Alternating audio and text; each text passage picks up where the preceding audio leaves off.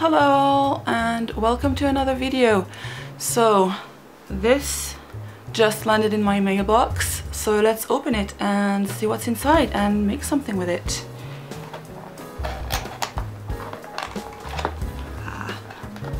There we go. Alright. Okay, so let's see, let's dig out the print of the month first. Okay, so this is very pretty and colorful. And the featured artist is Katie Jobling. UK-based artist, focuses on documenting life using paint and paintbrush. Oh, there are artist tips. I have a feeling about what we might find in there, but let's check it out. Yep. Ooh, wow.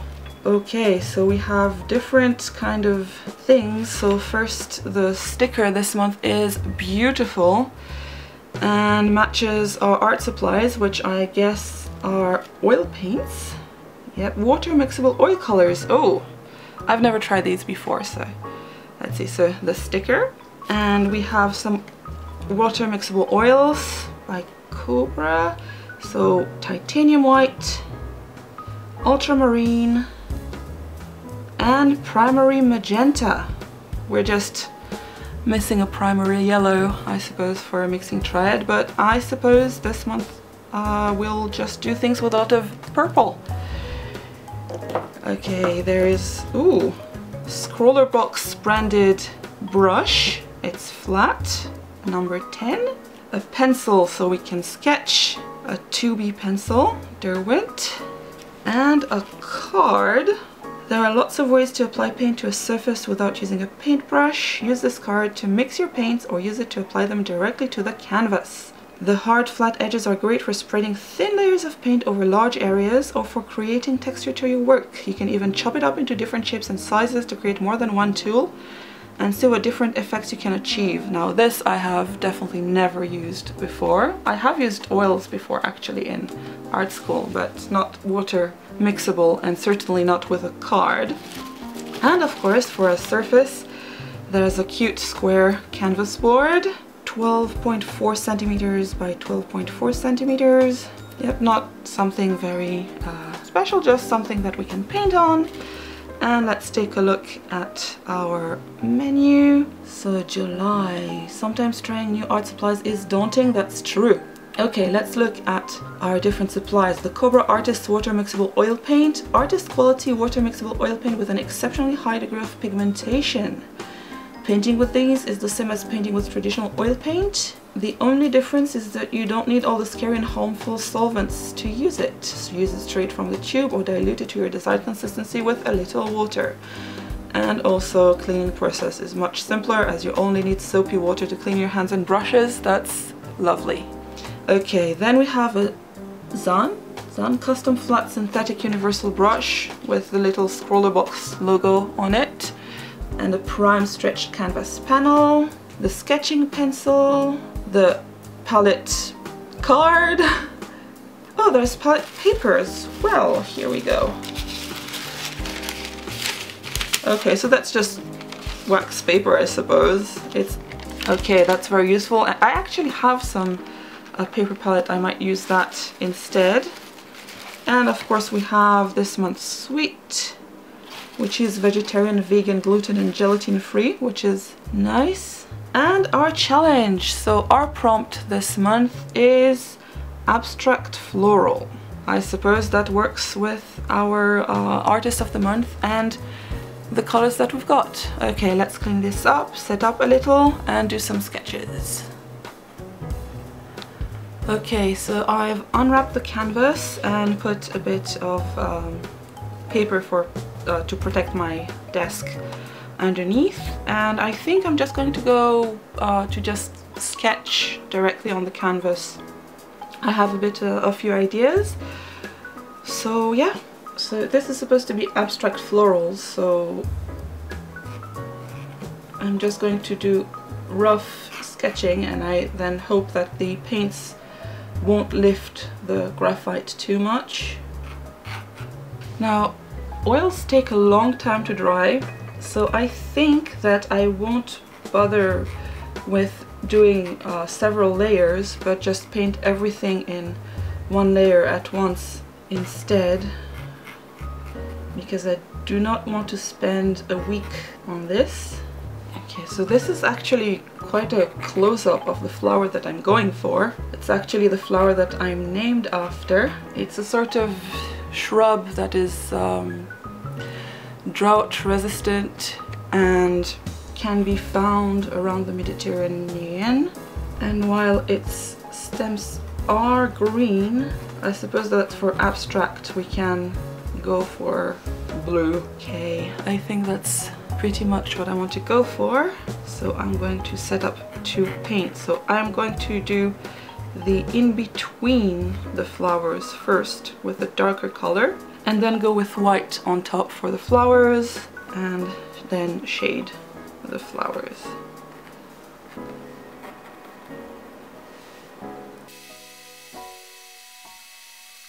Okay, so I'm starting with the purple.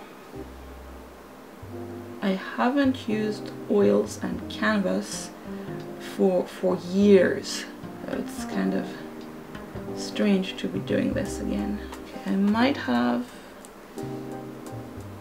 used too much water, not enough, not sure. I think I'd better mix some more color. The card did say to add enough water to loosen up the paint, but not much more. I guess maybe it needs to be a bit more, a little bit more. I really like this purple. That's a really nice purple. Okay, and I'm going in roughly because this is abstract, so we don't really need to be exact. And I'm trying to start from the left side so I don't put my hand in the wet paint. Although, once I've covered everything, it sort of will be a moot point since everything will be covered in paint. I'm glad I put that paper down. You end up using a lot more paint with these than I'm used to. I usually use watercolors, and well, watercolors, especially if you work from pans, you just take what you need and there's a lot left over. Mixing colors with a brush is kind of a gloopy activity. I might have put too much water in there. I'm not quite sure what's going on in this spot, but that's okay. Oh no! I am glad that it's water-mixable oils, because I really, in this weather where you can't open the window, it's just, the fumes would just be horrible. Okay, so I guess I can use the blank spots for now to hold the canvas so it doesn't slide around. Yep, glad I put that paper down. Okay, nearly there. Yeah, another thing I don't usually do is paint that small. This is a tiny, tiny canvas, and the brush is fairly big, but I guess it helps if we want to go for the more abstract, looser type. I sort of wonder if I can just wash the brush in the water, or I could use the color that's already on the brush and mix it with white. I'm just going over some spots that weren't quite as opaque as I wanted them to be because I used too much water since it's my first time using this medium. Okay, I think, alright. So I think the next step is to add the stems. I'm going to maybe do it in more reddish purple, a bit using the titanium white, and just let's just be generous with the white, and it should sort of blend. Yeah, I'm not sure that was the best idea. Maybe if I'd use the card, but I'm a bit scared of that.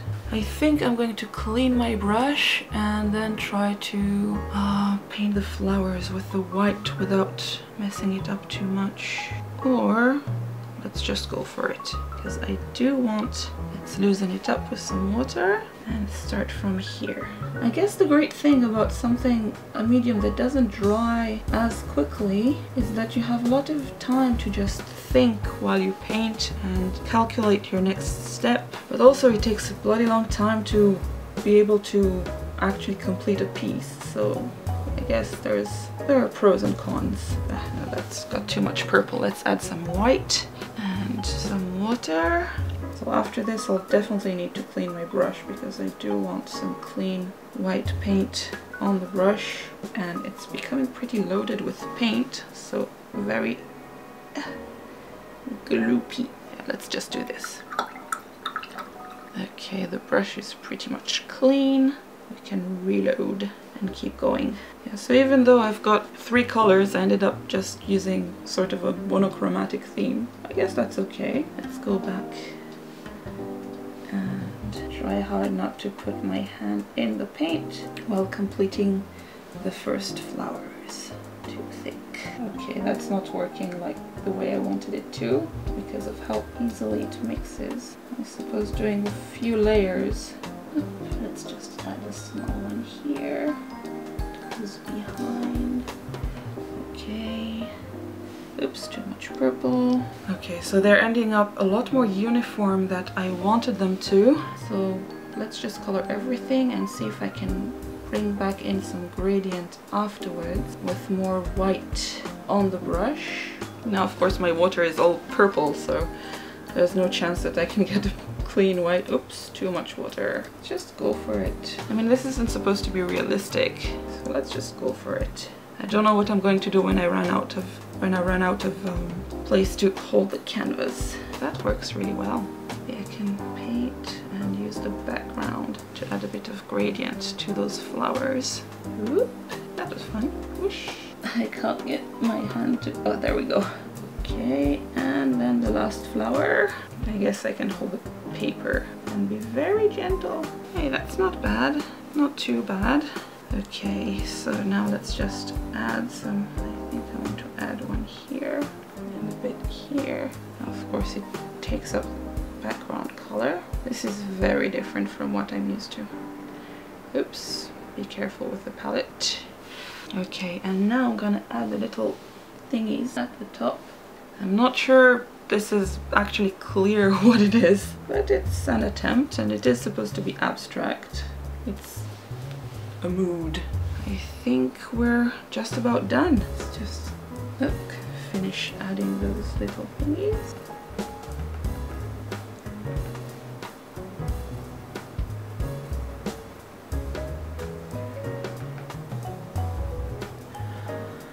Okay, my camera just stopped recording, so I hope I haven't lost too much footage, but it's just the end, so... Okay, I think we're done. So this is it. This is what I could make with water-mixable oils with ultramarine, primary magenta and titanium white. Yeah, I'm having a lot of fun with Scrawlrbox, I have to say. And I think I'll continue my subscription because this is a lot of fun. So yeah, anyway, please like if you did like this video, subscribe if you haven't already. I will continue doing these unboxings and challenge every month, and there are links to my social media in the description below as well as my Patreon, so please take a look. So this was really fun to do. Thank you so much for watching, and I'll see you in the next video. Bye!